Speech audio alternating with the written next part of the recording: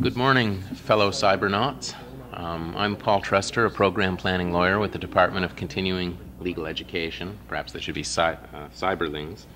But I'd like to welcome you all to this morning's program, Internet, Shifting Your Practice into Cyberspace.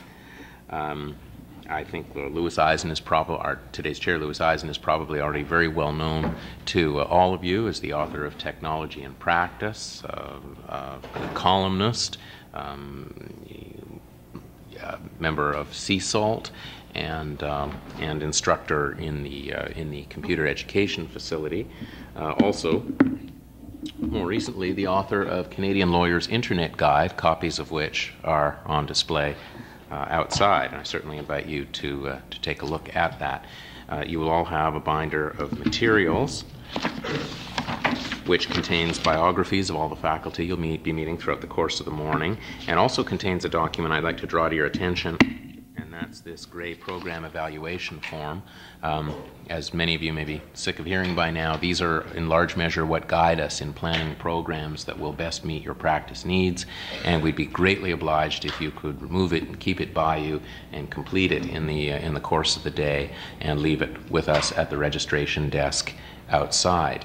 If for any reason you can't do so, please do fax or mail it in. Each one is read carefully and by ourselves and by our program chair. With no further ado, I'm proud to introduce Louis Eisen. Thank you. Thank you, Paul. Good morning, everybody. Is this on? Yes, good. All right. I have for you this morning a panel of four. I know it looks like three, but it's really four. Four pioneers in the field of Internet and the practice of law.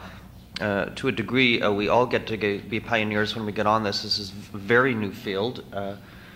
I can assure you that the lawyers in the United States are struggling with the same issues. They are no farther ahead than we are on them. The fourth speaker this morning will be joining us a little later, but this is the format of today is that we will let everybody talk for a bit about his own area of expertise, and the rest of the panel members will make comments, and we invite comments from yourselves. We're going to take advantage of the fact that we're a small group today and not stand on formality too much. So I'm going to introduce all speakers now, and these introductions I hope will stand for the rest of the morning. Next to me, in order actually, I suppose, of the agenda, Rob McKeown is sitting in the middle there. A number of lawyers on are already on the internet on web pages. A number of law firms have set up web pages. What's interesting about Rob's site is that he runs two types of sites. He runs a web page on the World Wide Web, and he runs a BBS locally. Now, Rob is based in St. Catharines, and I understand is supposed to be practicing law at some point during the day, but runs these two separate boards which are completely diametrically opposed. The internet being a global advertising, if you like, a global source of a global focal point for the firm, and the BBS being a purely local focal point. And if I'm not incorrect, you can actually get to the BBS from the internet? Oh, if that were true. Oh, yes. No, you just get instructions on how to call locally. So we have. So Rob is here specifically because he's experimenting with both types of online approaches, and I'll ask him to talk about those. Next to my left here, Michael Erdle from Death Williams Wall is in the enviable position of having almost 80% of his clients online to some degree. Now, he has a particular clientele that tends to be high-tech, so not all of us will be in the position that we will have such a high proportion of our clients online, but we have very internet-savvy clients in this case, and problems of security and encryption, and what precautions you actually can take and should take come up very frequently in his practice, and happens to be his area of expertise at the same time. So I've asked him to come and speak. He spoke at the Technology for Lawyers conference last year, some of you may have been at, and hopefully he'll help us solve some of these problems. Our third speaker is Malcolm Kronby. He will be joining us a little later. Malcolm has taken on the publishing aspects of the internet. Now, Malcolm is not your typical internet publisher. And so the typical internet publisher is somebody who decides that nobody knows me yet, I don't have a real publisher, I'm just going to start sending things out on the internet and maybe somebody will discover me. Well, Malcolm, in fact, has been published by one of the law publishers, but is experimenting with a new medium. And just so you don't think that Malcolm is in any enviable position because he's at Macmillan Binch and has a large firm, in fact, Malcolm is doing this by himself at home. So you could email him at Macmillan Binch, but he says he doesn't get it. You have to email him at his private number. Finally, Mark Eisen, at the very end, is in the unenviable position, I would say, of dealing with the area of law that I find most convoluted, and that is copyright infringement and trademark. I say convoluted in this area because from my perspective, and I'm not an intellectual property lawyer, the internet seems to be breaking every rule that we have about copyright and breaking it as a matter of course. And when I look at the legal issues, I throw up my hands and say, I don't know how any lawyer can deal with the copyright issues on the net in a meaningful way. And certainly looking at the report of the Federal Commission on the Information Highway, I don't know that they, in fact, have come up with solutions which are going to be as practical as they expect either. This is an area of law that will continue to develop, and I think today we can only broach the surface, but we're going to try and deal with those issues as well. The format, as I say, each speaker will give a talk, maybe about 20-25 minutes on his own topic, and there will be contributions from the other speakers because being lawyers, you know, we have opinions about everything, even if they're not in our own area of expertise, and we invite contributions from the audience. Without further ado, if I can ask Rob, please.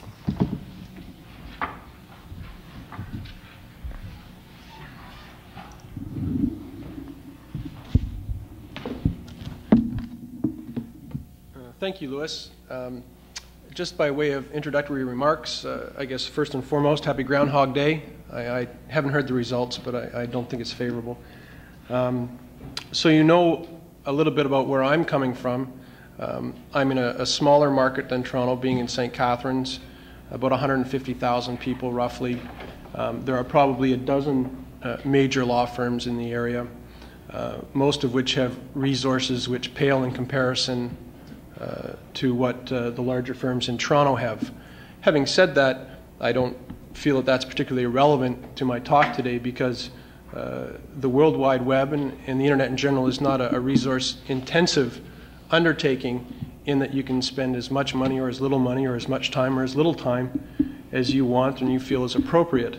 So as Louis said, Malcolm, although he's at Macmillan Binch, does most of this himself.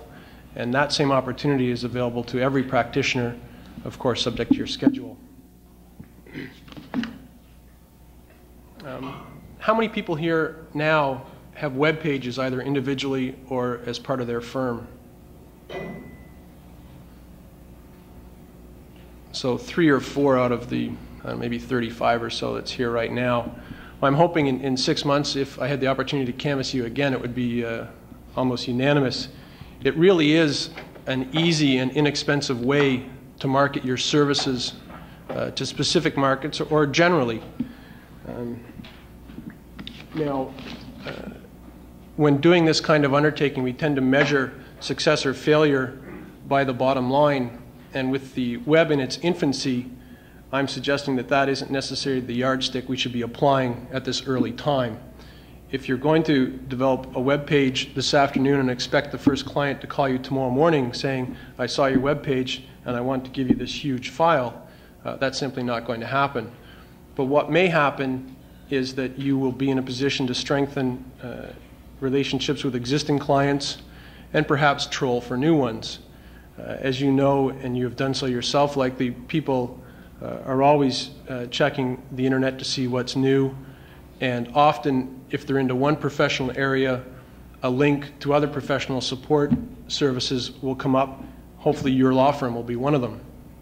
By way of personal experience, I can say that we first got onto the web in '94. and we have had probably half a dozen significant hits where it's led to substantial business. By substantial business, I mean whether it's a major personal injury action or some other type of commercial litigation, which is nice, and we've made enough money off it to probably pay for it forever, because after all, it doesn't take much money. I'll get into that in a sec. But probably the more significant benefit to our firm has been the entrenchment of our existing relationships with either current clients or business associates. I'm a commercial lawyer, at least in my spare time. I'm primarily a computer person, but in any event. As a commercial lawyer, we rely on accountants quite a bit, and we have ongoing relationships with a couple of the accounting houses. And being on the web, as they are, has helped build and strengthen the bond that we have with them, so that when they get clients in without lawyers, we're one of the firms they think of, and vice versa, of course.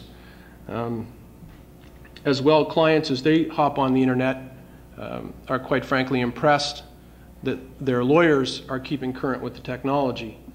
And let me caution you, I mentioned this in the paper in more detail, your clients' expectations are going to drive your firm's technology. If it's not being driven from within already, your clients are going to expect you to be current on this technology. Interestingly enough, the law may also expect you to be current on this technology as well. There's a growing area of law suggesting that as lawyers, we now have a duty to browse as part of any research undertaking. Information on the web is public domain, and there is already a reported case in the United States where a law firm was unsuccessful in failing to plead information that had been on the web. The site's in the paper if you're interested. I think it was a Wisconsin case, but I'm not certain. As I'm going along, and as Louis mentioned initially, please jump in any time.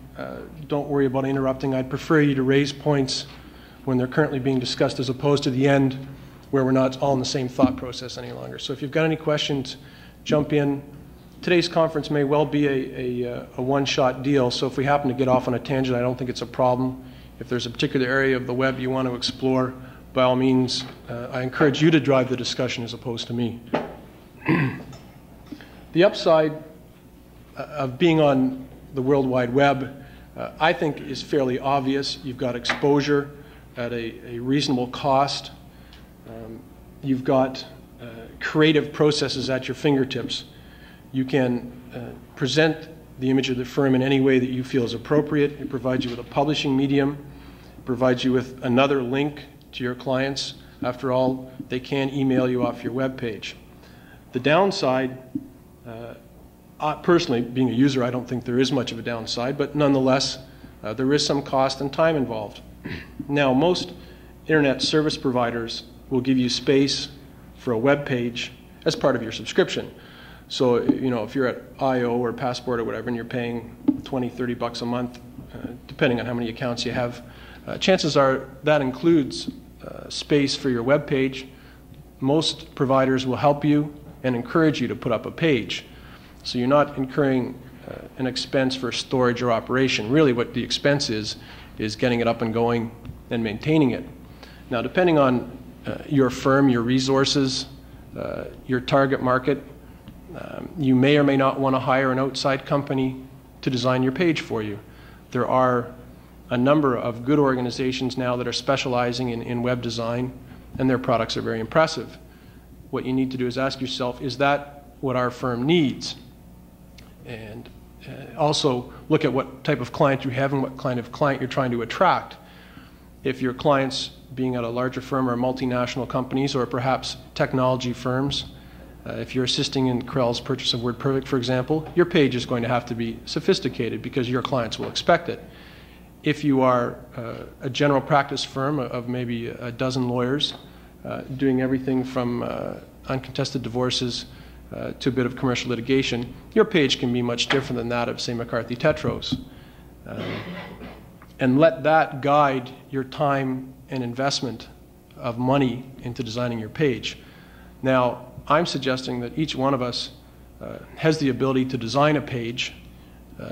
Right now, the World Wide Web is using HTML coding, which is not a programming language, although it is almost as intimidating initially, but it really isn't. Most of us are familiar with WordPerfect 5.1, which essentially formats text based on reciprocal anchors, if you will. For example, in WordPerfect 5.1, if you wanted to bold something, you would simply surround the word that you wanted bolded with the bold anchors. So when you reveal the codes, you see text, a bold code, the word, and the closing bold code. That's exactly the way HTML works. You're simply surrounding the text that you want to format with anchors. I encourage you to explore the web page that I put up specifically for today's conference.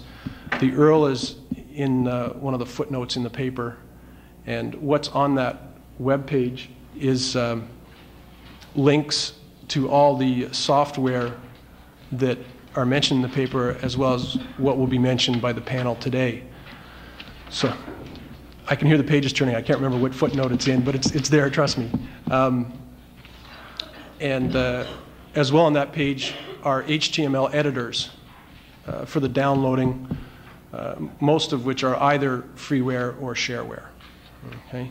I've flagged a couple in particular that I have used and I think are really good introductory tools. I've also thrown up some freeware ones which I haven't tried. I decided to make those available specifically for the conference to encourage people to get in and try it. I knew nothing about HTML when I started, and really your first page is nothing more than a weekend project. If you're familiar with WordPerfect 5.1, you're familiar with the concept of anchoring text with format codes, and the HTML editors make it extremely easy. The good ones have what are called rules checking, which constantly checks the integrity of the page. It won't let you insert a code where it doesn't belong. It won't let you save a page that isn't properly coded. When you couple that with leaving Netscape running and always toggling to see what the page is going to look like at the end, it really isn't as massive or intimidating undertaking as you first may think.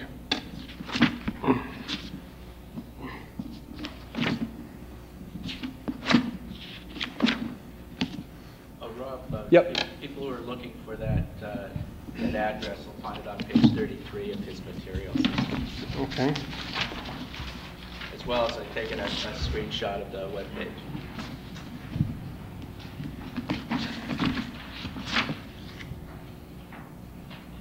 Actually, it's also on page 1. At the bottom. Pardon me? Part of why we're here today is marketing the services, and to that end you'll notice that the URL is simply an address to my own page where the CLE is a subpage off it, because after all, if I gave you the CLE URL directly, I wouldn't be marketing myself now, would I? So as you go to the my home page, there's a direct link to the CLE program, which includes everything that's in the paper, including a copy of the paper itself, by the way. There's an appendix to my materials where step by step I go through the construction of a sample web page, including providing you the coding, what each code does and why it's there. And then I've taken that code and put it onto the web as well, so when you get to the CLE web page for today's program, that will be one of your options, to view the sample page that is created in the appendix. Despite what the copyright panelists may say, I encourage you to take my work, that sample page, and simply replace your firm name with the sample one I've done, and you've got your first page up and running. Okay? It's not an implied license, it's an express license, I guess, isn't it? So. While you're on this point, Rob, can I ask you a question? Do you have any suggestions for how to avoid the home video syndrome, the having a sort of an unprofessional looking page that obviously we can't all afford, $3,000 graphic designers to come up and do something. Yeah, that's a very good point. We all have our preferences, and we've all surfed the web. We know what we like and what we don't like. When you're surfing the web, make a mental note of how long you wait for a page to load and at what point you give up. And let that be your rule of thumb when you're designing your own page. There are pages that are extremely impressive that I simply won't wait to load. Or if I do, I've gone into Netscape and turned off the graphics, which I don't recommend as the web grows, because more and more people are using image maps without a text-only option. By the way, please, please, please have a text-only option on your page. There are an awful lot of people still on the web without graphics capabilities or choose not to use them. Probably 3/4 of the time I spend on the web, I'm doing it through an alpha connection because I just don't want to take the time for graphics to load in. Two quick questions. What would it roughly cost to do a recent homepage on McCarthy Tetra? Yeah. Something nice. Well, you have it done professionally by outside. $2,000. Is there someplace a list of we can get Not that I know of. providers who've done some of these for law firms? I suspect that if you go on any of the major law firm pages, the designers of the page are normally linked to at the bottom. This page was created by, Webmasters Inc., and their URL will be linked to from the main page. I think that would probably suffice. I don't know of a list anyway. Yeah. Oh, do they? Interesting. Any idea of the cost?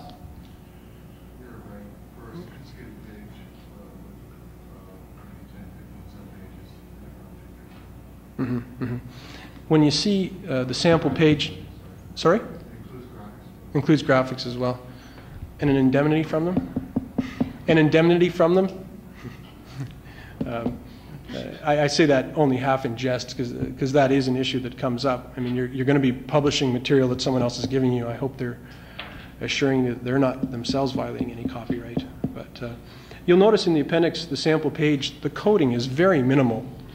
To get a basic page up and going, there are only about 10 codes you need to know. And from those 10, those are the building blocks where you can get as fancy as you want.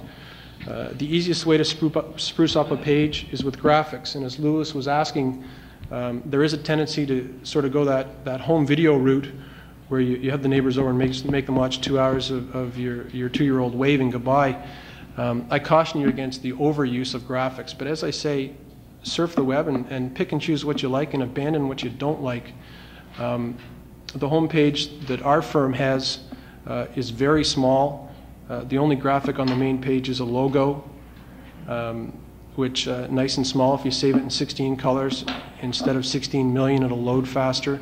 There are other formatting things you can do to get your page to load faster, but those are beyond the scope of today. Interesting enough, though, one of the links on the CLE page is to a whole series of pages that Netscape has developed on how to write HTML as well. And so that gives you some nice online help if you need it. Now, let's say, for example, that in a fit of enthusiasm, you go home this weekend and code your first HTML page, which is completely plausible. From knowing nothing to your first page, using companion materials, whether it's the paper or some of the shareware editors that are out there, it is a single-day task, maybe even a long afternoon task. It's not something that's going to take weeks and months. Having said that, I caution people in the paper about overdoing it. This isn't something that needs to be a mammoth undertaking. In particular, please don't set up an ad hoc committee to review the page and discuss its implementation. That'll slow you down and waste your resources. This is something that a small group or an individual can do with the firm's blessing and doesn't need to eat into administrative time at the firm. Okay? It's not for every firm, but at our firm, I'm responsible for the web pages, and their design and changes aren't approved by anyone. Now, rest assured, if they don't like it, they'll let me know. But every little change I make, I don't have to slide by some partnership committee to get approved. That kind of administration is really going to hamper getting your first page up and running. There's nothing that frustrates me more than talking to firms and they say, well, we're working on our page. And I just simply can't understand that. To me, the route to go is get a basic page up there, get it up there this weekend, and then work on the sophistication of it. It's not something that you need to have sort of an end product as your first page. And I think too many lawyers and law firms get trapped into the notion that they need a McCarthy Tetro page as their first version.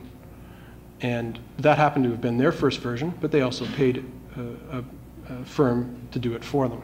Okay? I mentioned the McCarthy-Tetreault page because it's very sophisticated, and I also applaud it. I think it's a good use of the technology. There's really good, helpful information on their page as opposed to merely advertising.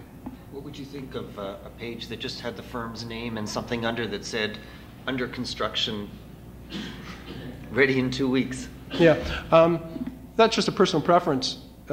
Because I consider the web page to be dynamic, it's always under construction. So I don't say so on our pages. Each page, each version of the page is complete in and of itself. Next week it'll be different, but I don't have a under construction marker on mine. I think that's just a preference. I don't have a suggestion. Yes? Some of the web pages have lawyers' address right there. The current general is the best example. Others have decided not to do that. Take it because they're afraid of junk mail. What's your experience with the way Well, we get a fair bit of junk mail. We have the lawyers listed on sub-pages and email addresses for each lawyer off their particular page. And we get, it's not really junk mail, it's blank mail. People saying, I wonder what will happen if I click here. And then the mailer comes up and they panic a bit and cancel out. So we get a lot of either incomplete or simply blank mail. But that, although a downside, because obviously you've got to purge that from the system, it's minimal. It really is minimal. you have had good experience putting your email? Absolutely, absolutely. Now, email addresses, I think, are a key part of doing business. And you certainly wouldn't not put your postal address on your business card or your web page. And similarly, I don't think you should omit your email address either. Let's say someone's on your page, they want to get in touch with you. Why not give them the means to do that immediately by having a link to your email address? Yep.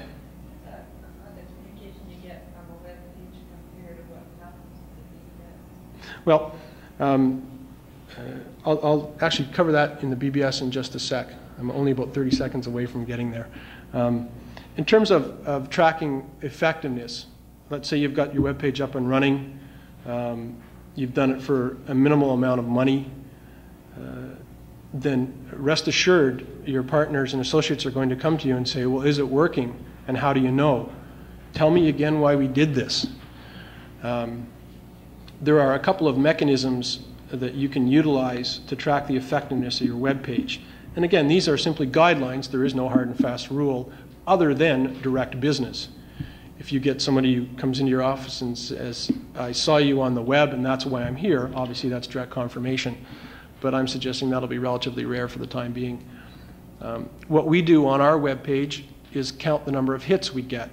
Each time the page is loaded, a file is incremented by 1, and a log is kept as to where the hit came from.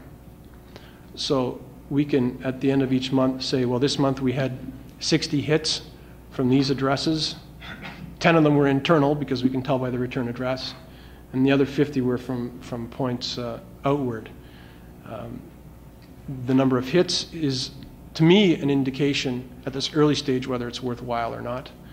And you can certainly build on that by promoting yourself to other web pages, the law list, for example, Carswell's, any number of sort of resource places are keeping lists of law firms. You get yourself listed on there, your hits will go up. Now, there's no way to distinguish between whether it's a 15-year-old who's accidentally hit your page instead of where he wanted to go, or whether it's the bank down the street. At this point in the technology's infancy, there is no way to distinguish that. I'm suggesting that regardless of sort of the affirmation you'll get from keeping these statistics, it's worth doing anyway. Either the internet is going to go away or it's going to become even bigger and more common as a business tool. I'm obviously banking on the latter, and so I'm not using direct hits to our page as guiding our firm's decision to continually invest time and money into the page. That's, again, a personal decision you'll have to make. The fact that you're here today, though, is a pretty good indication that you recognize that the web is going to be an important business tool for you and you need to know more about it. And if you get nothing else from today's talk, at least my portion, I hope it's that it's something that's relatively easy to do. With the paper and the website, you now have the tools to do it. So really, the only two steps now are getting the page going and getting whatever internal approval you need to accomplish that. Before I jump off on a BBS, any questions about web? Yes?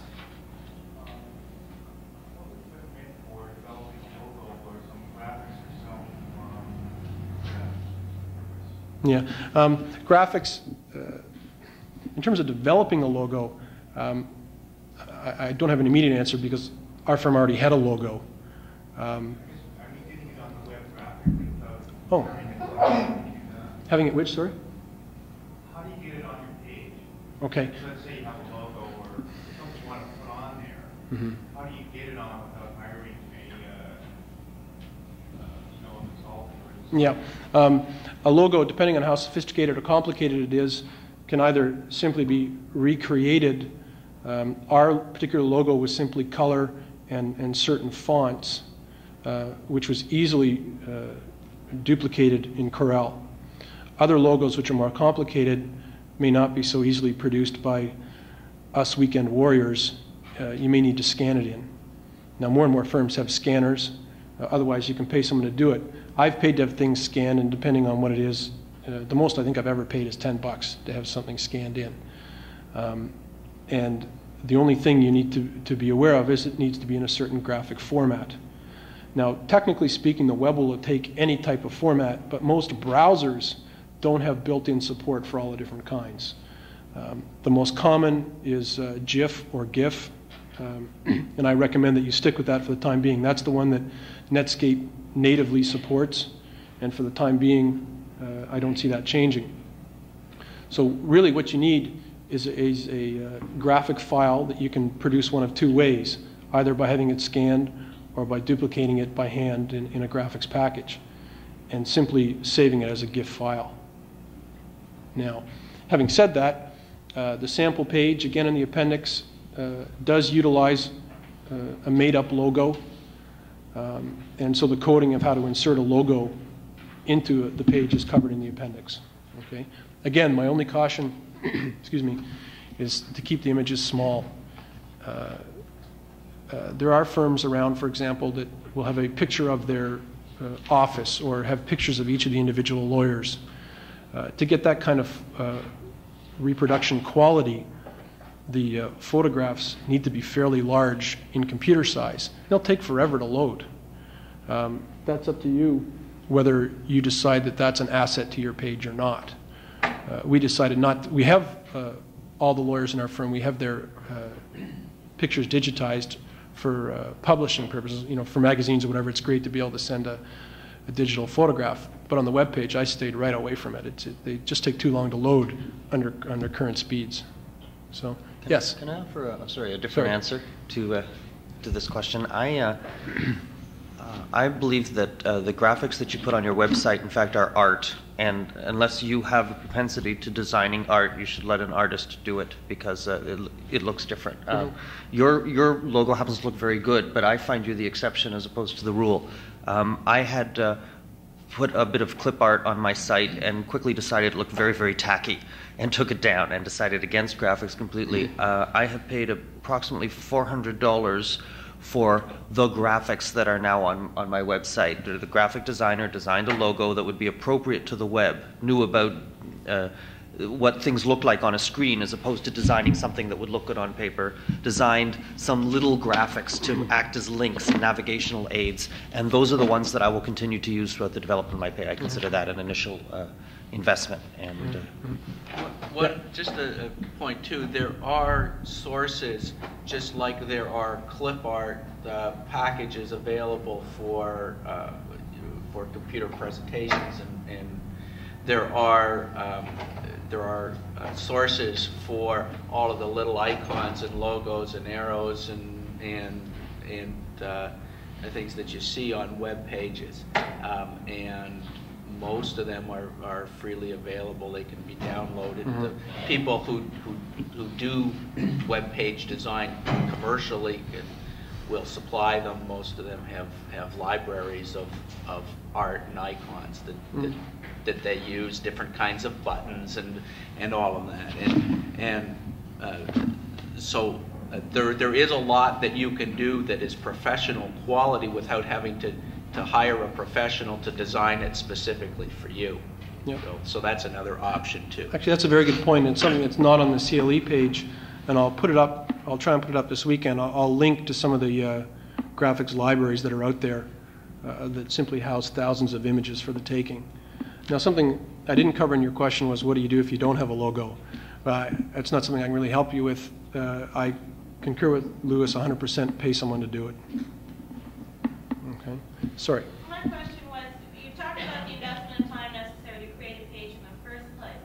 In your experience, how much time have you spent maintaining the page? Do you modify it, once a month so it stays fresh, or do you just keep the same old page up there and just tap on other pages? Yeah.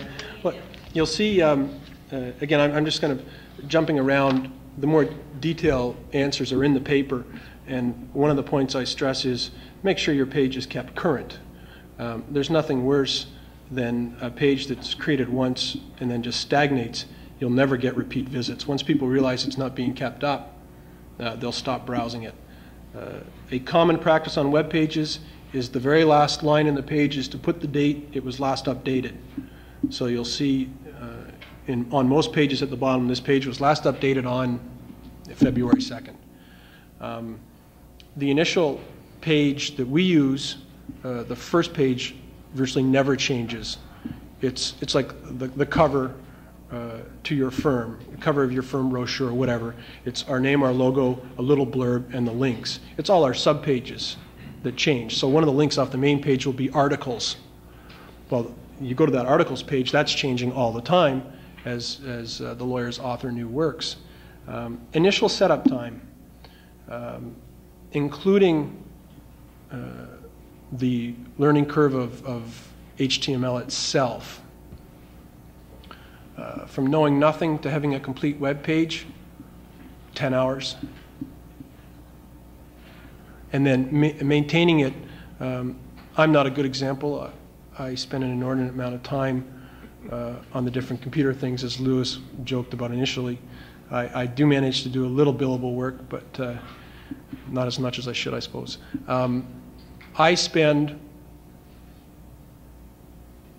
2 hours a week on our web pages. Not very much, really. And I'm suggesting that's probably higher than average. Recognizing that we're doing everything in-house, we don't pay anyone for anything when it comes to technology. Now, of course, that's going to be the exception for the time being. But yeah, I would say 10 hours start to finish on your first page. If you cut and paste the sample, a whole lot less than that. You've got a page in less than an hour if you use the template that's in the material. Okay? But to truly understand it, 6 to 10 hours. So, any other? Would you suggest designing a web page to accommodate word searches? For example, selecting the words that you use to say, instead of types of law practiced and then insolvency, commercial, to actually say commercial law, so that the two words will appear together and are more likely to draw a hit when someone is specifically looking for a commercial lawyer. I mean, that's a strategy that you can adopt from the outset, or once you become more familiar with the way the web works. Many of the search engines search are specific word searches, or they're searching simply titles of pages. But bear that in mind, that the words you use are what the web engines will be viewing when they're searching on subject matter. So make sure law or lawyers is mentioned in titles to pages as well as in the documents themselves, as well as the areas of practice, people's names. So if someone's on the web and searching for John Smith, if his name doesn't actually appear on your page will get missed. So I think that's a very good point. The wording you choose will dictate how your firm is exposed during a web search. If you really want to get hit a lot, apparently if you put the word porn in your page, you get more searches for that word than any other word on the internet. So. Yeah. I won't cover sort of the design of a page itself. The coding is covered. Design is simply the creative process, and that's going to be up to you. Again, look at the pages that are out there, what you like and what you don't like. Okay?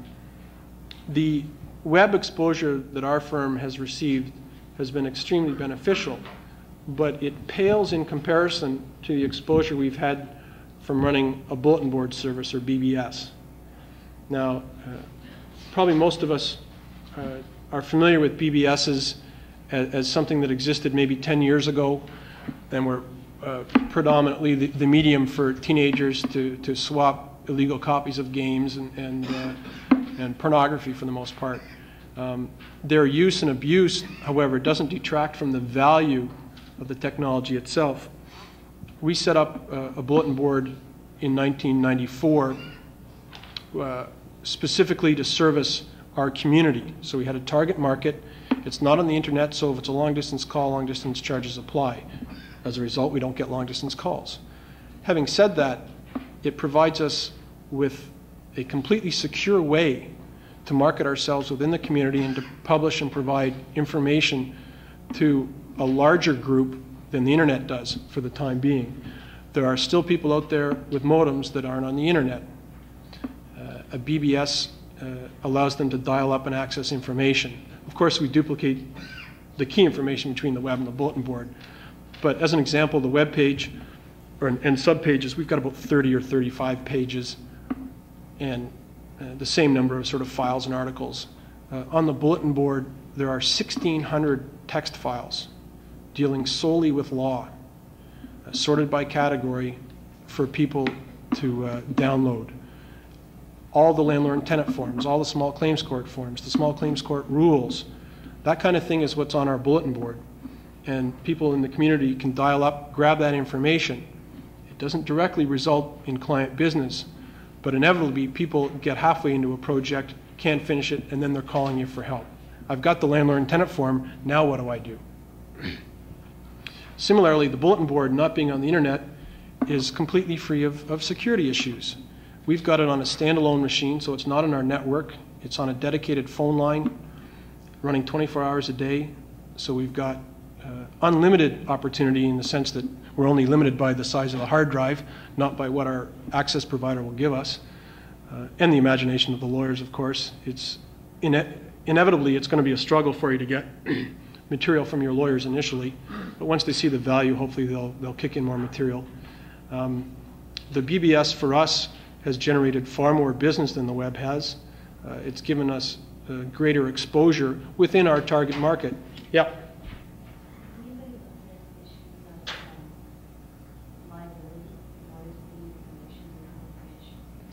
Absolutely. I touch on liability in the paper a little bit. Publishing material, making it available to people, you better be right. And that's the bottom line, because if you're posting erroneous material, well, first of all, if you're doing that, you've got more problems than I can go into, but people are going to rely on what you've got there. And personally, and these fellows will know more about it than I do, yeah, I think you're liable. So.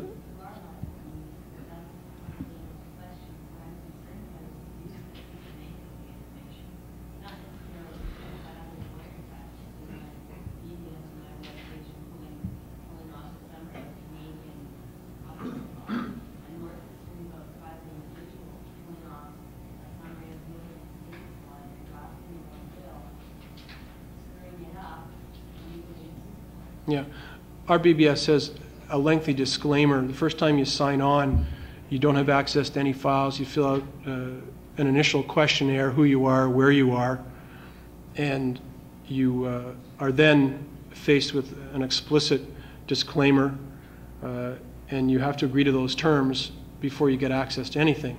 Whether that's bulletproof or not, I don't know.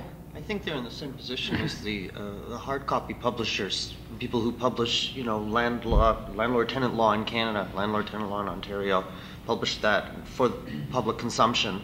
There's a disclaimer at the beginning of the book that says, if you really need legal advice, see a lawyer. Mm-hmm. And our disclaimer is written in wording for our market, which is not lawyers. So the language is pared down a little bit. I hope it's complete. We're relying on it that it is, but I can't be certain it's bulletproof. We've never had a problem with it. But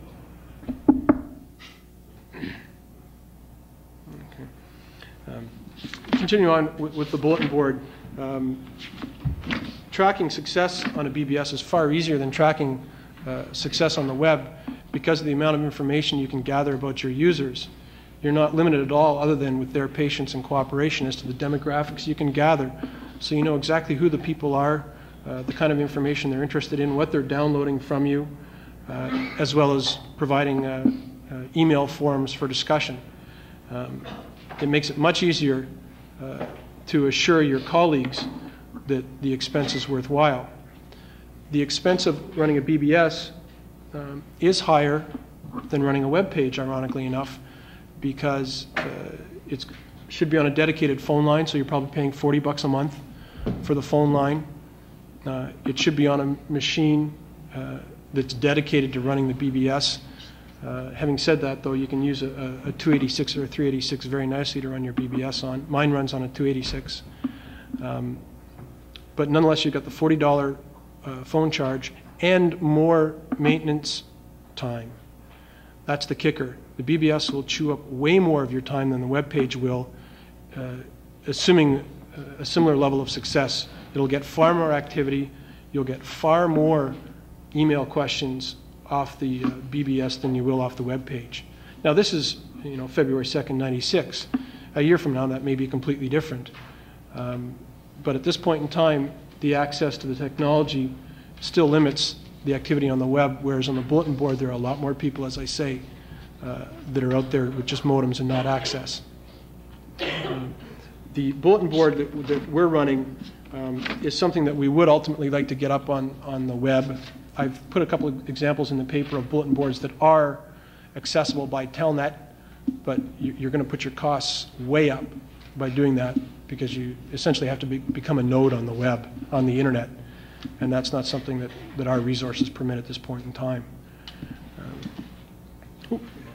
Okay, I didn't realize I'd gone on so long.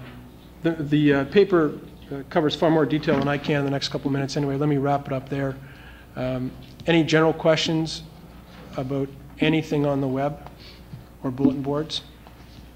Huge topic. I've tried to touch each of the major points. Again, the paper goes into detail, and the appendix and the web page step you through creating a page. Rob, if I could, how do you make people aware of the bulletin board? When you've got a page on the web, well, you can I guess you can tell people that it's there, but also people find it just by surfing the web. With the bulletin board, unless they know it's there, know the phone number, know how to access it, how do you tell the people in the community where to look? That's a good question. The bulletin board name and number is on my business card, first of all.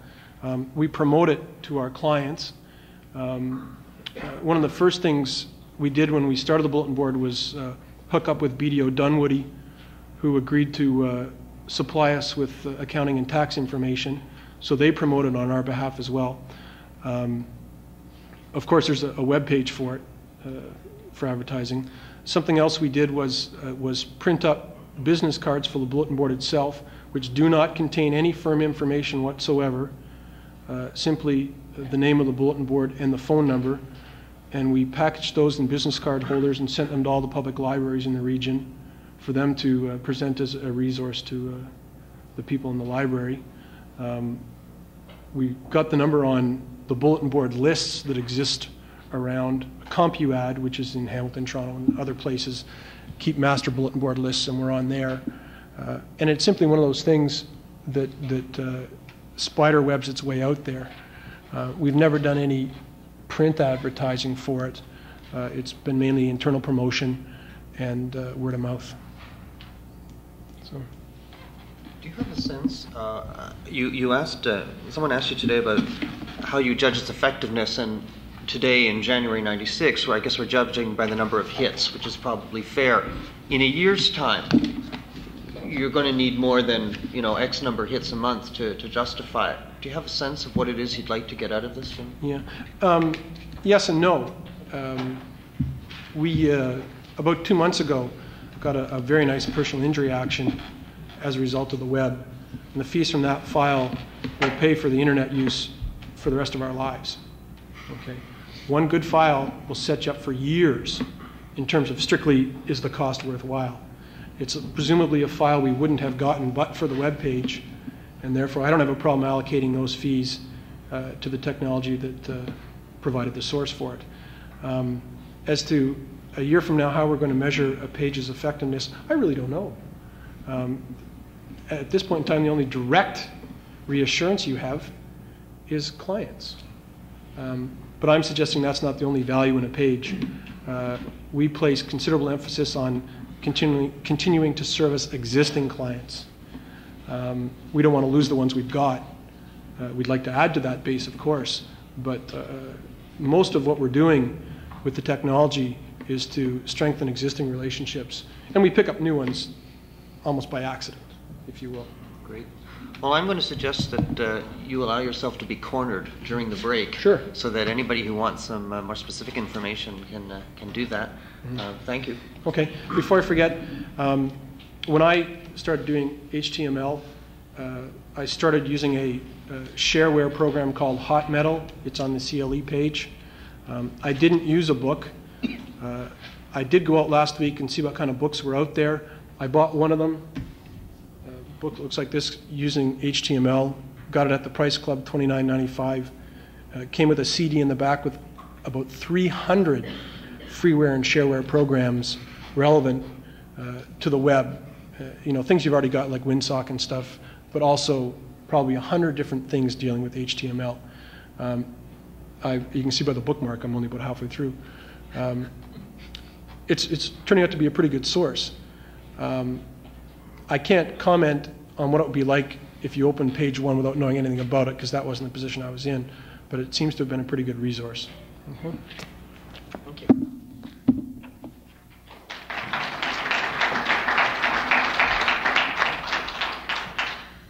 Okay, Michael. Yep, up there. Everything on. If we could turn the lights down a bit to make it easier to see, and I'm fine. I'll either sit or stand here. I'll stand if I'm not blocking people, but if I'm blocking people, I'll tell me to sit down, and I will. Can people see the screen? No? Okay. That's what I thought. I just have to stay close enough so that I can hit the buttons on the computer. So I'll sit down and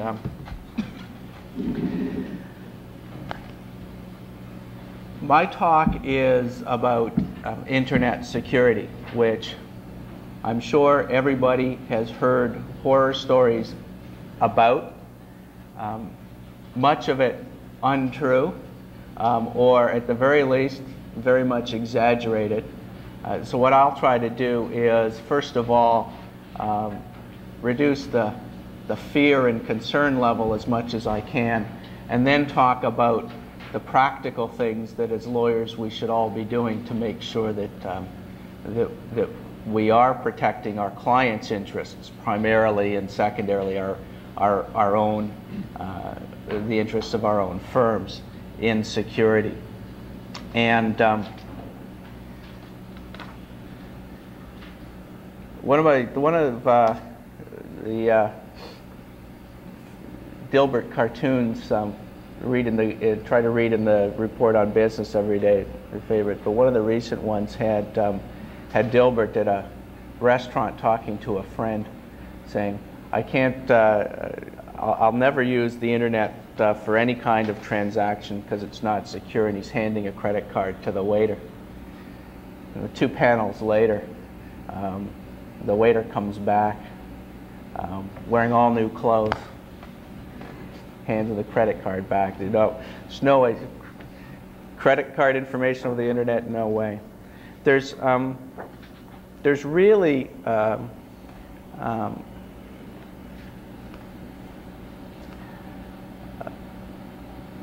no difference in issues of security and confidentiality with the internet than any other form of communication. Walking down the street and talking to the person beside you is inherently insecure if somebody's standing right behind you and overhears the conversation. There seems to be a great deal of paranoia about the internet and computers, and I think simply because it's new and people don't understand it yet.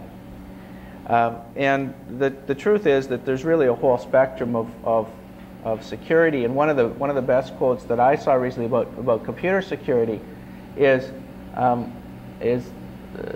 consultant who said, well, if you left the front door of your house wide open and somebody passing by walked in and looked around, would you be surprised? And maybe they might pick something up and steal it, but all you really have to do is lock the front door. That's going to stop 99% of the people. So there's a whole lot of common sense, I think, that has to be applied to security. What I'm going to talk about, first of all, is our obligations of client confidentiality, which are very important. I'll talk a bit about internet, email as well. I'll touch a bit about the web, but primarily I think some of the security issues are encountered first when you're communicating by email with clients or colleagues. Talk a little bit about network security and the things that we should be doing internally within our organizations to, first of all, to make sure that they're secure.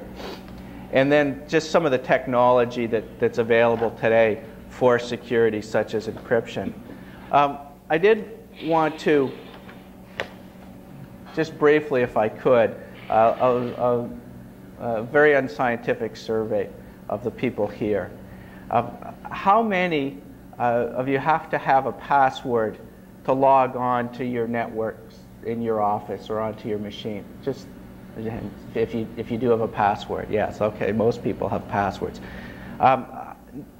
Once you're on the network, how many of you have to use another password or perhaps the same password again to get into specific applications like word processing or accounting or to access a client database? So you've got a second level of protection. That's pretty good. Almost half. Okay. For those who have passwords, how many of you have changed your password in the last 6 months? Because you have to? The system forces you to do it? Or you just go ahead? If the system's well set up, it should force you to do it. How many of the passwords are a name or a date or a word you can find in the dictionary? Yeah, I'll confess the same thing too. And then just for using the internet or using communications, how many people use email to communicate with clients or to transfer files back and forth right now? It's about a third. So that's a fairly reasonable level of use. Well, that's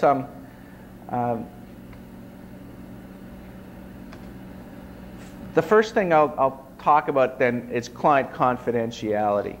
And first of all, as we all know, as lawyers, we have a duty of confidence to our clients. And we have to exercise that duty, in my view, using reasonable care.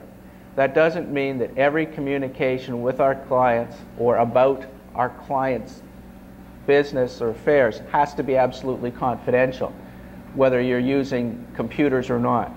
The fact is that it's not absolutely confidential now in the absence of computers, so there's no reason that I can see why computers ought to change that.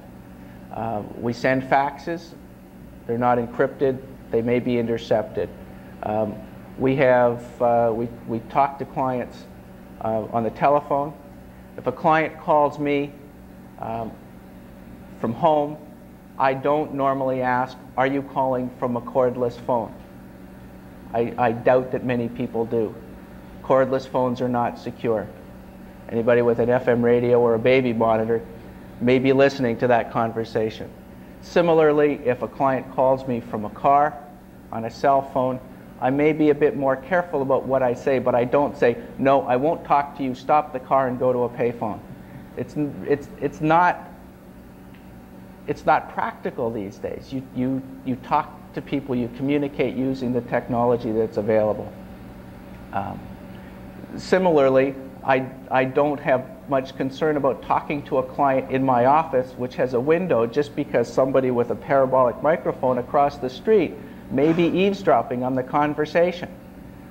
I don't force, we don't have a policy in our firm that all client conferences have to be in an inside conference room and sweep the room for bugs every week. We're not that paranoid.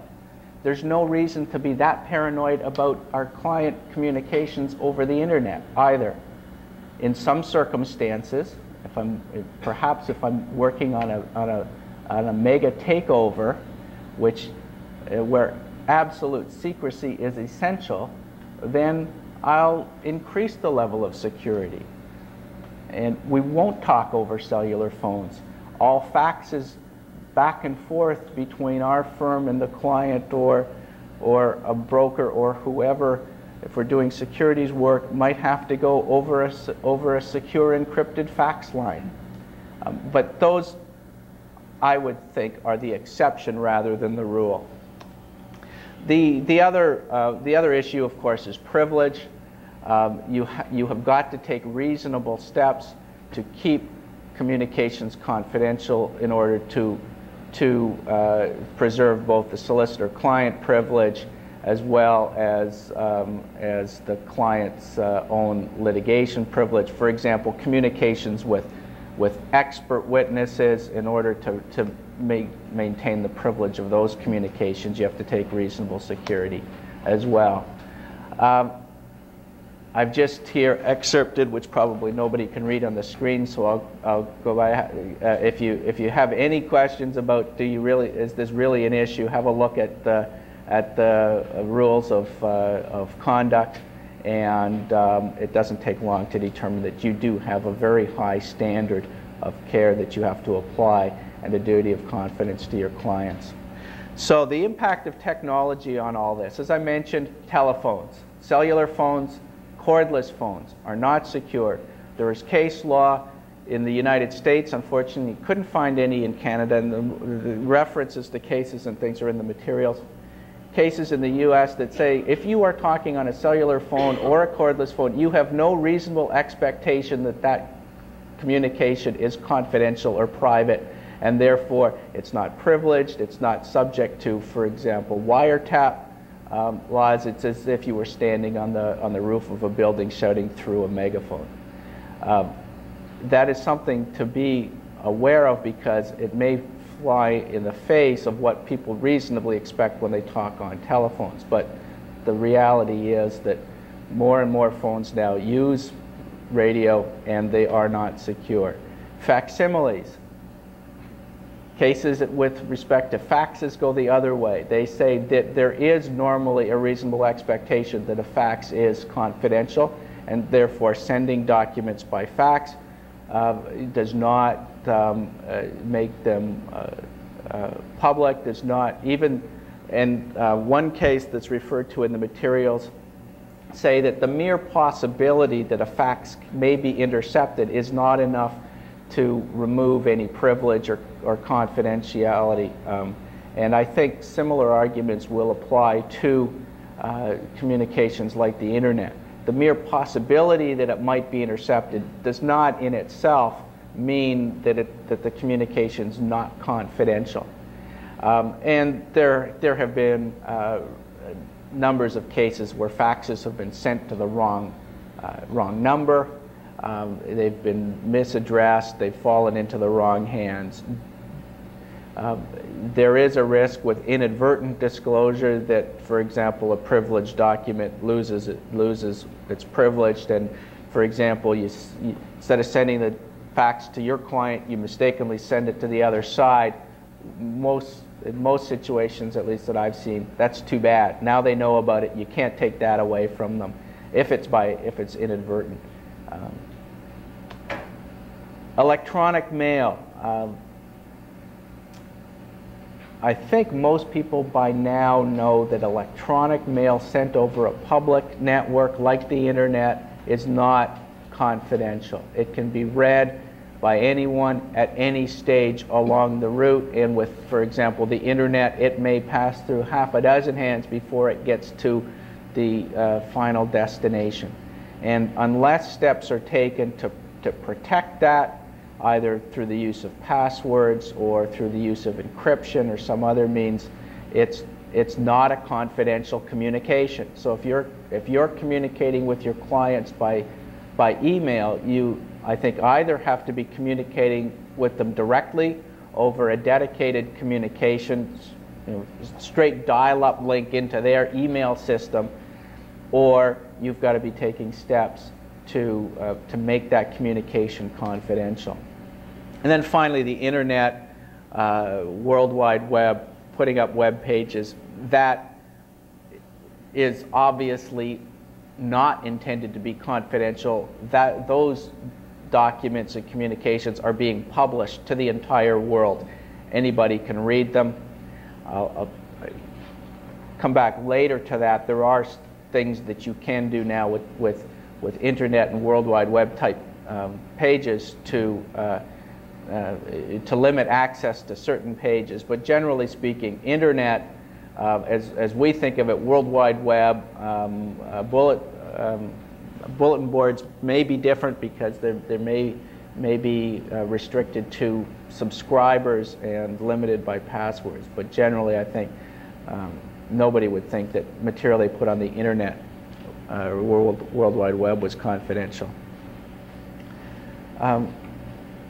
Now, when we talk about security, everything you read in the newspapers is about hackers, people breaking into your system, stealing your information, destroying your data. By and large, not true. 50% of the security breaches that are reported, according to one survey, and I've got these numbers from Fraser Mann, who I think got them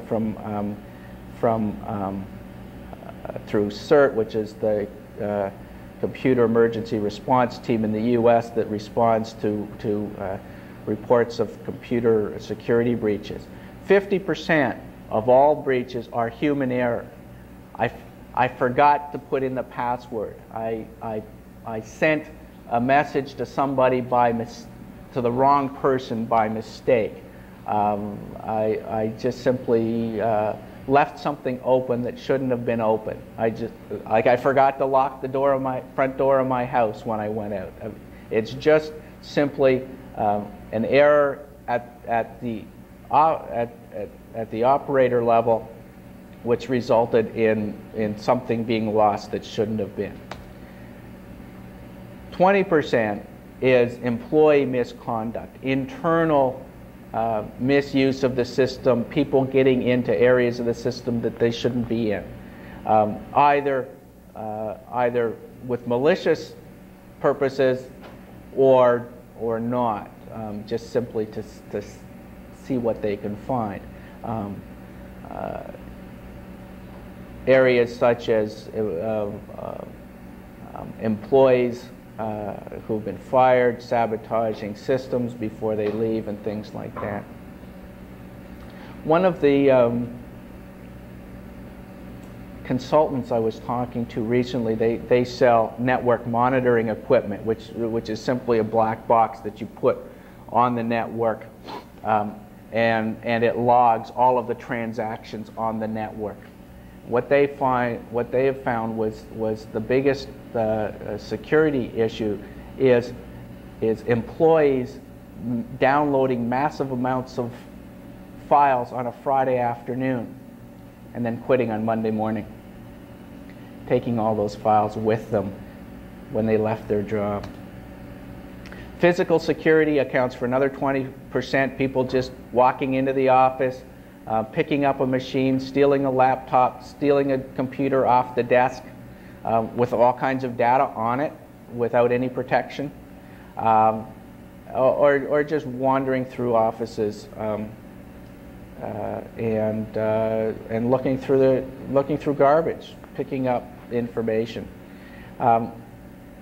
I suspect that most of us are all subject to these kinds of security breaches. This is, 90% of the bad things that may happen to us communicating with computers are going to come from these three causes. Only 5% of the security problems that have been reported are the result of outside hacker attacks, and another 5% are through computer viruses damaging data or hurting the system, which then leads us to the things that we can do to very simply improve the security of our systems. One is controlling access through firewalls, passwords, physical controls, and also by compartmentalizing our networks. For example, if we want to allow clients to have access to certain files, set up the network so that their password restricts them to a particular server or directory, and gives them access to those files and only those files that they should have access to. Instead of trying to build a big wall, dig a moat, put a barbed wire around your whole system, you just have to build a series of internal walls and put fairly simple locks on those doors. That's going to meet the needs, I would think 90% of the time. And the other thing that you can do is use forms of encryption and software tools that are available to authenticate communications, to require digital signatures and the like, to verify that people who you are communicating with are who they say they are and that they're authorized to do it. So I'd like to talk a little bit about network security. These issues apply both internally and externally, and in a lot of cases there is no real difference. If you're communicating, for example, with clients, one of the things that you may want to do is you may want to allow those clients to have limited access to your own network so that they can send you documents or retrieve documents from you. That's probably the most secure way to do that. You give them a phone number, you have a dedicated line that's set up. They have an access phone number. They can dial up. They've got their own password. They've got and they've got access to their own files.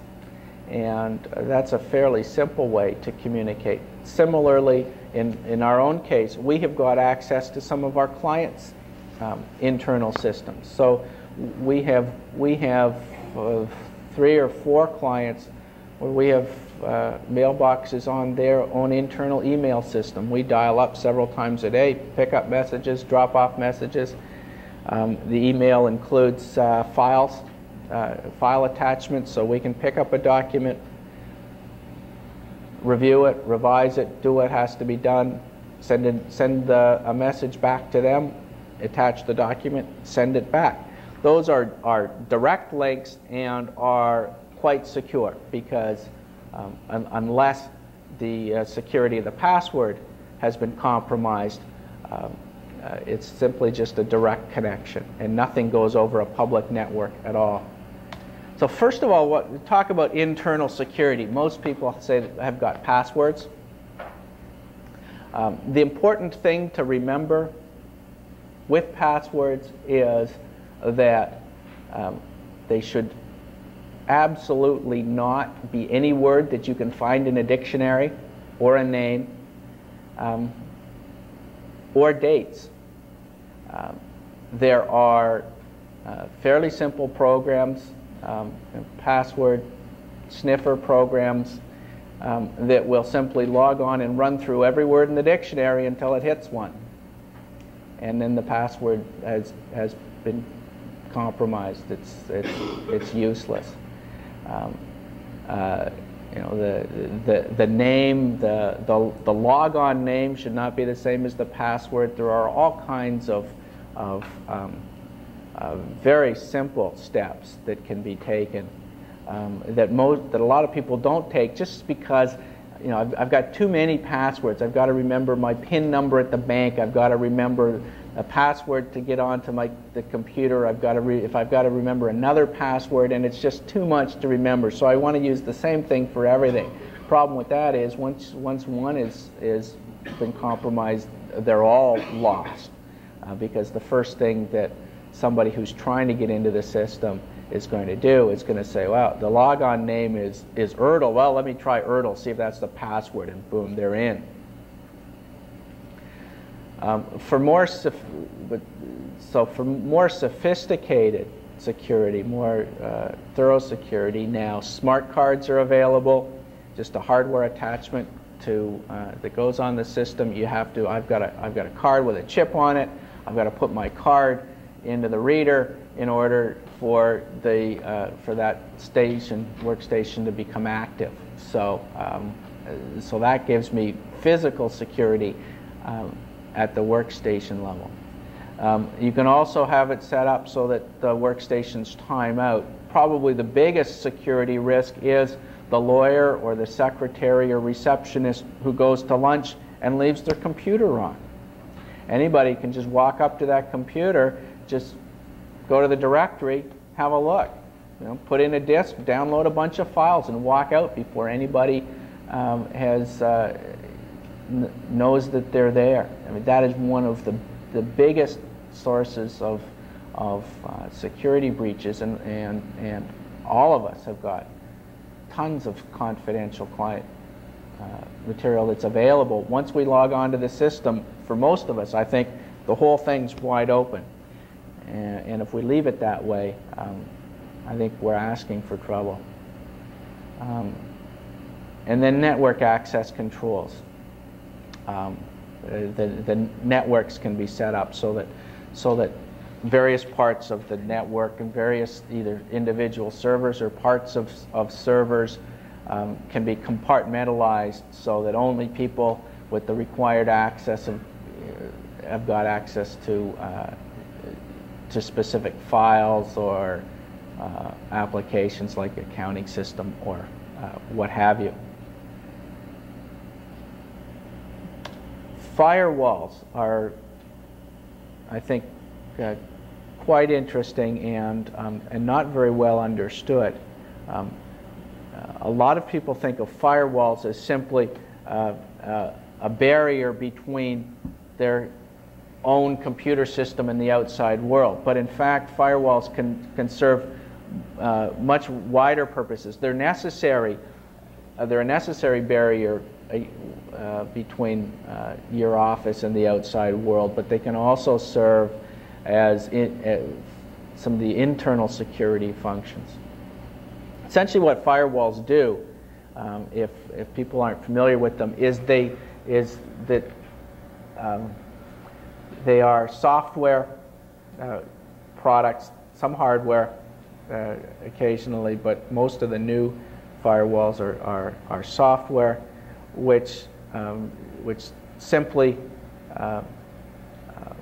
monitor communications at points in the network and determine what's authorized, what's not, what communications can pass.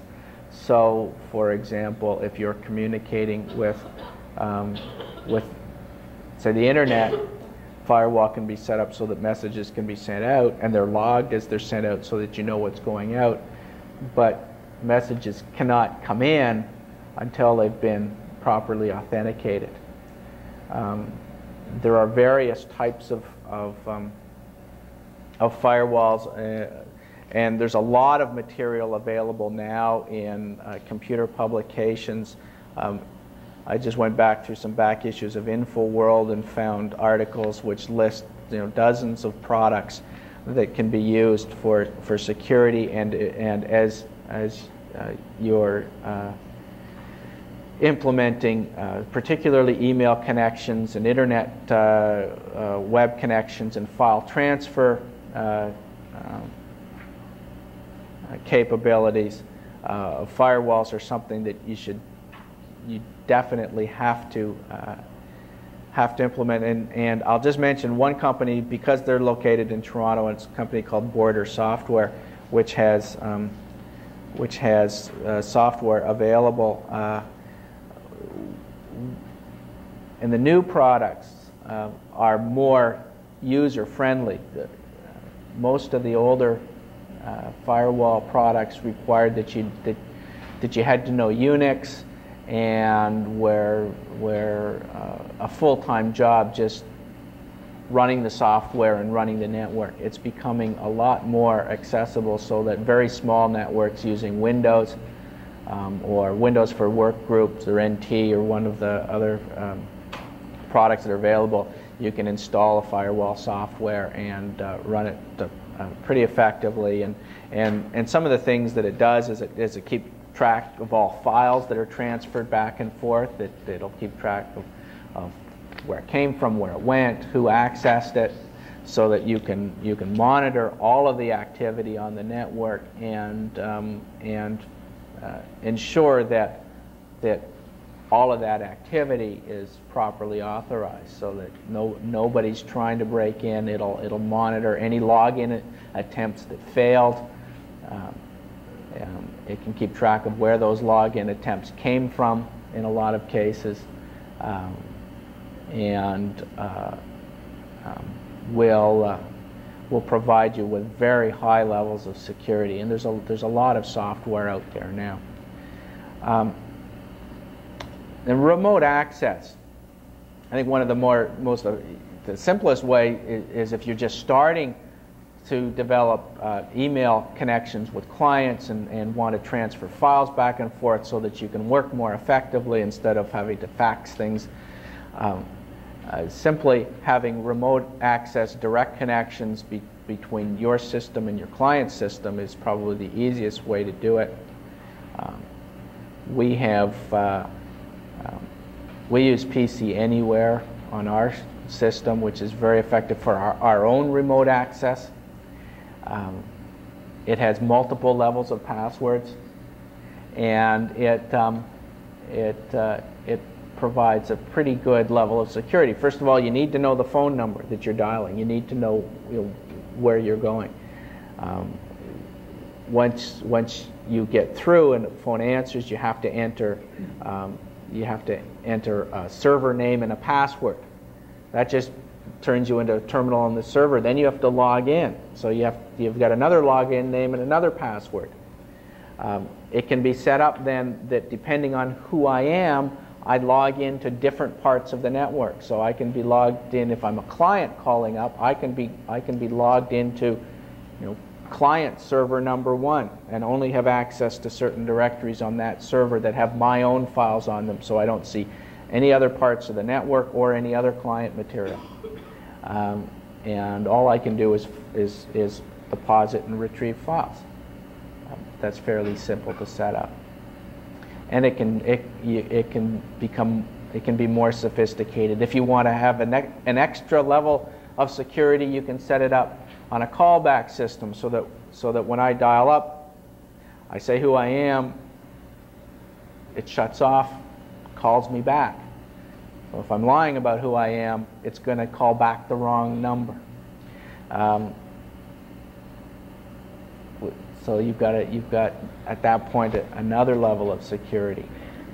And all of these things are readily available, fairly easy to implement. They don't hamper the efficient operation of your practice. It's not any harder to transfer files to. It's a lot easier to transfer files to a client that way than it is to send them by fax.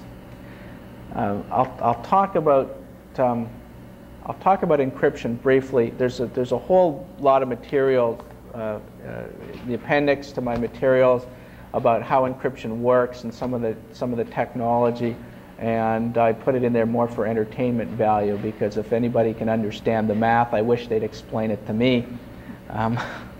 The point is, it works.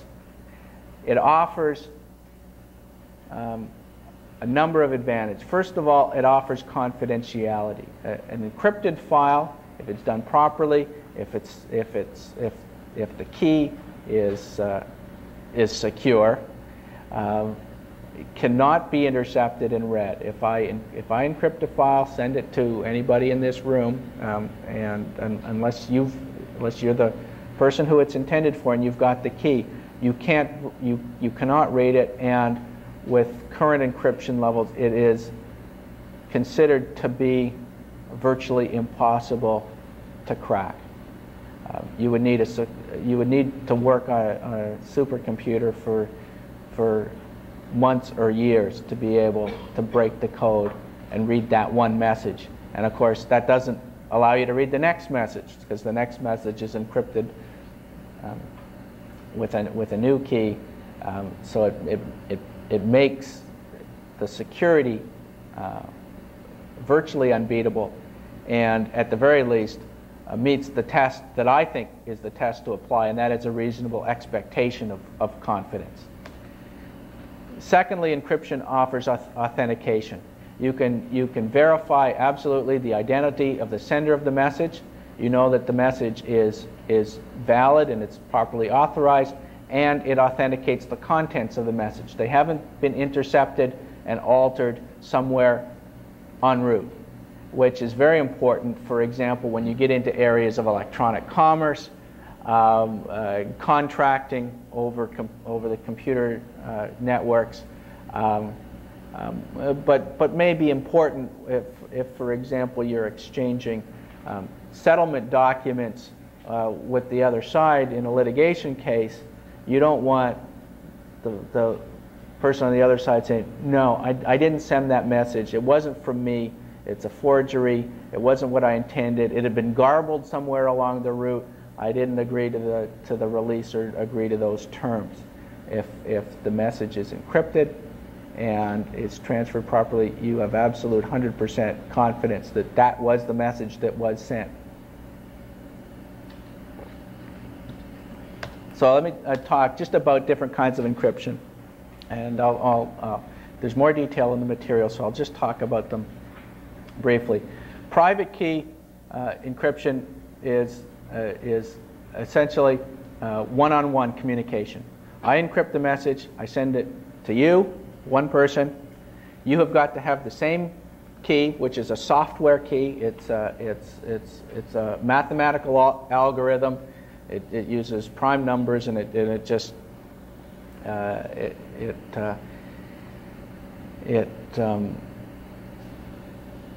uses that to convert the message into garbled text, and uses the same key to convert it back into plain text.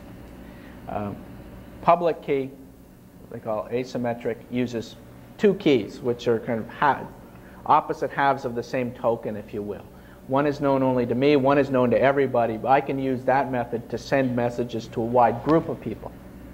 It also offers the verification digital signature capability.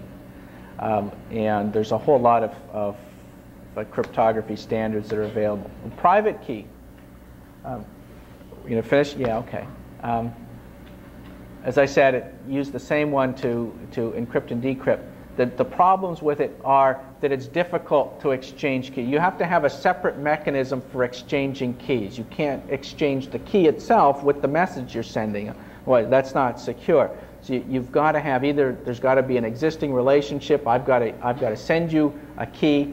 One of the methods that are widely available is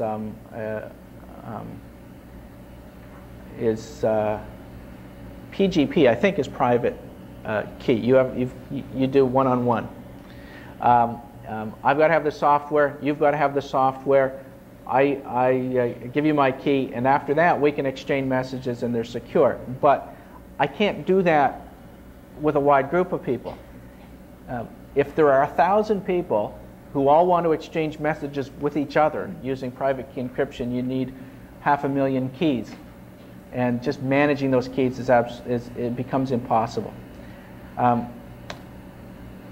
And it doesn't provide digital signature capability because the key may be compromised and it can be repudiated. So public key encryption has become the new standard, and for those who actually care how it works, the essence of it is that I've got a key that only I know, and I post on a public facility somewhere a public key that everybody loads. You can get my public key by looking it up on that facility. In Northern Telecom, various agencies now are in the process of implementing public key infrastructures which will allow them to certify and authenticate these public keys. If I send you a message, you can look up that key and you use that to decode the message. What that tells you is that it can only have come from me. No one else could have sent you that message, so it provides you with digital signature capability. It provides you with message authentication capability. Similarly, if you want to send a message to me in confidence, you can encode it with my public key and send it to me. I'm the only person in the world who can then decode it and read it. So sending it the other way gives you the confidentiality feature. And once you have got an infrastructure with widely accessible public keys, you put it together in more or less complicated packages which give you complete confidentiality as well as authentication, digital signature capability, and all the rest. Those are coming. There's a number of jurisdictions in the U.S. that have adopted digital signature laws which provide that contracts and documents that have been transmitted this way are valid and enforceable. And in fact, my view is that digital signatures in time are going to be much more reliable and much more widely acceptable than the old-fashioned hand signatures on pieces of paper which can be easily forged. These documents cannot be forged. Yeah, well, sure. In fact, that's I think is really the end of the presentation. There's more material on encryption standards and things for people who are looking for tools, and a lot of references to websites and other documents that are available if you want to implement that kind of process. But if there are any questions, yeah. If I've missed it, where in your paper, or if you haven't put it in your paper, could you discuss a little bit what I think maybe people tend to think of first when they hear about internet security? Now, sort of the Trojan horse. You bring something in, you download it, and boom, you've given access to somebody external. They can somehow then get into all of your data, all of your network, whatever. Yeah, and in fact, we had a client ask us about that just the other day. Concern about you don't need to download anything. If you are using Windows 95, Windows for Workgroups, or Windows NT, and you are logged on to the internet and are using file transfer programs, they work both ways. You can go out and transfer and download files, but anybody else who's logged on at the same time can come into your system, look at your directories, and take files out, unless they're protected. Apparently with Windows 95, when it's shipped and installed, that feature is disabled, and you have to actually actively enable it so that it acts as a server with Windows NT and Windows for Workgroups, and I expect other network systems, those capabilities are always active. So you don't have, it's not just limited to you bringing in files that surreptitiously expose your network to that. The way that networks are set up, they are always exposed to that, unless they're protected by a firewall which prevents somebody from coming in and doing it. In dealing with the Trojan horses and the viruses and things, simple virus scanning is really the best solution. You shouldn't download any files unless they've been checked, and on a network things should come into a separate machine or server, maybe connected to the network, but that has got a firewall and scanned at that point before it goes into the full network. One of the biggest hoaxes that has been going around in recent years is the so-called Good Times virus. People heard about that? It's an email message, and it comes to you, and it's just an email message, and it'll destroy your system. Can't happen. An email message isn't an executable file. It's just a text file. It can't hurt your system. It can't have a virus in it. Can it not have an attachment? If it has an attachment, yes. If the attachment is an executable file, then yes. When it's executed and it runs, it may do something on your system that it's not supposed to be doing when it runs. And any executable file ought to be scanned. But you don't have to scan every email message that you get. And a lot of people were getting really terrified about allowing email into their systems at all, because it might contain a virus and destroy their system or corrupt their data before they knew about it. But they're waiting for you to let your guard down, just like that, and then they're going to attach a virus to it. That's, yeah. So there's you have to. One of the problems with the web too is there is so much misinformation available on the web and in various, particularly in newspapers and magazines. You've got to take everything with a grain of salt. The risk is there that if you're particularly with shareware and widely distributed software that you just simply download and then use and don't check it for viruses, yes, it can do damage. We've had viruses in our office, and most are just an annoyance.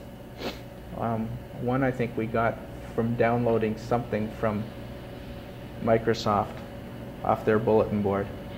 Michael, could you address very quickly the issue of security of financial transaction, of credit card games over the net?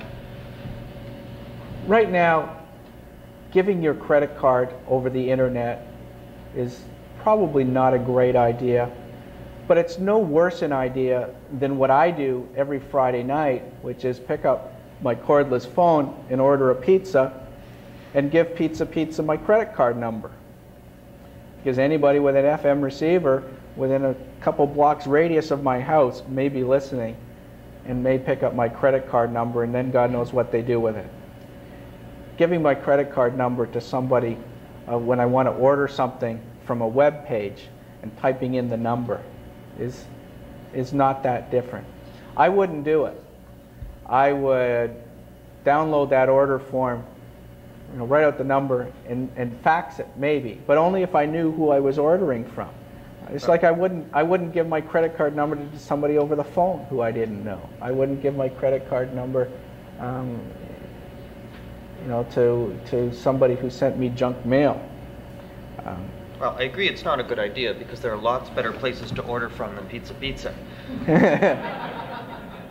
Do you have any knowledge of these, the account, the internet bank account that you just debit as with? Or there are now secure transactions. Netscape has got the new version of Network has got secure transaction capability built in, and from what I gather, it is now secure. The first version that that they released was not secure because it only took somebody very few days to discover that the randomly generated encryption key wasn't really randomly generated, so they could reproduce it and therefore break it.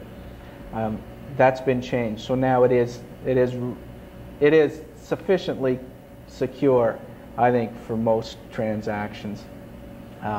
There are a lot of people now who are working very hard on implementing various forms of secure financial transactions for the internet, and I think that by and large those work. I think Microsoft Network has that capability built in as well. And there are various organizations which allow you to, in effect, establish an account, and they'll debit your account as you process the transactions, and they work. I think the bottom line is that in day-to-day practical terms, these things work, and that really is what people are going to look for. I've done other talks and done research on electronic commerce, and the reality is if you order flowers over the phone and give them your credit card, there's no enforceable transaction there. I mean, legally speaking, I mean, there's no way that you've got a contract. The fact is the merchant has got your credit card number and will process the charge. But if I order a dozen flowers and they charge me for 12 dozen, I've got a problem. Because I've got no way to show that I didn't order 12 dozen. The merchant's got a problem too. They've got no way to show that I did. Okay, I think we have time for one last question. Yeah. Please. Can you comment on whether when you send files out from your system, say to the client system, do you face any liability if you're sending corrupted data? Yes. Yes. And we've been fortunate. I think it hasn't happened to us. I think we have received corrupted files from a client, which is also a potential problem.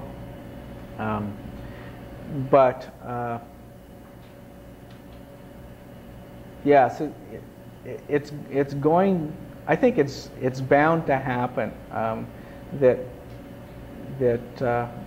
It's particularly at this stage of the technology that files are going to accidentally be corrupted. Yeah.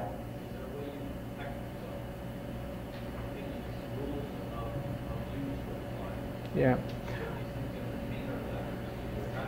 Yeah, that would be my suggestion. And when I say, first of all, your basic obligation is to protect your client's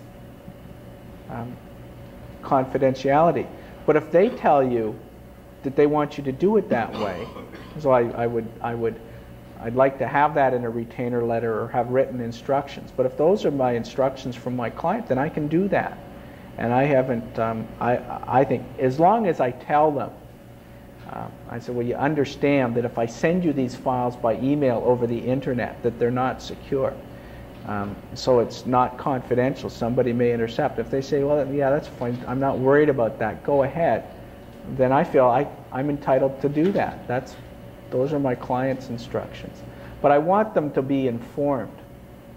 I want them to understand that that's, and I'll suggest to them, well, maybe it would be a good idea that rather than just email it, I'll put it in an attachment and I'll password protect it. And this is the password that I'm going to use. So if I'm sending you a document or I'm sending you a patent application or a draft agreement or a draft letter of intent that nobody really knows about yet, I'm not going to put it in the email message itself. I'll put it in a separate attachment and protect it just with a password. What you do at your end with it, then that's fine. But I'd like it to at least get to you being password protected. I'm going to take the liberty of offering you for break time to the public if I could, because I see our time is going. Thank you for the talk. I know this is one issue that is not going to go away for a while. Why don't we take a 15-minute break, and when we come back, we'll deal with publishing and copyright.